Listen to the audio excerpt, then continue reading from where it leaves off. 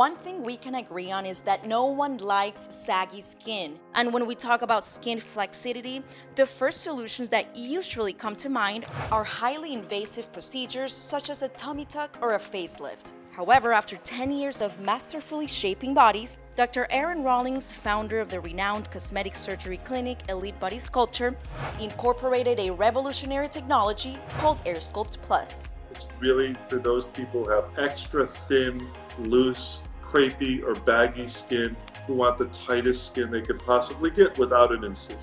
I, at 30-something years old, can attest that when it comes to saggy skin, no one is spared. Therefore, I decided to try it on my bra bulge area where it's most evident. In the whole body, is back bra roll loose skin is probably the loosest skin on the body. And why is that? Well, if it was too tight, you wouldn't be able to reach up and, put your hand over your head. So we have kind of a built-in laxity. I tell patients, even babies have back bra roll. So I got my meds, nitrous oxide, i.e. laughing gas, and the party began.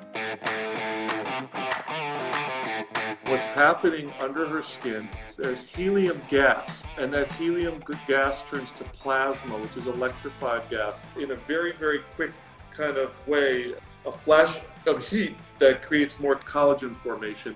The treatment is used on men and women with a wide range of skin types who want to treat mild to moderate sagging, but who don't want to go through a more invasive surgery. It's really just for those people who have, a big part of their problem isn't only the fat, it's they want the tightest possible skin they can get in that area.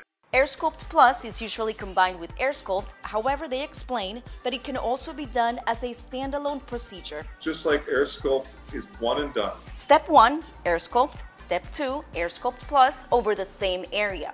Takes about 15 minutes, not a big deal. My surgery, which included abdomen and arms, took about 3 hours. The recovery process is exactly the same as regular Airsculpt. And at the end of what I would call one of the most relaxed surgeries I've ever had, I got a compression garment and went home to start the recovery process.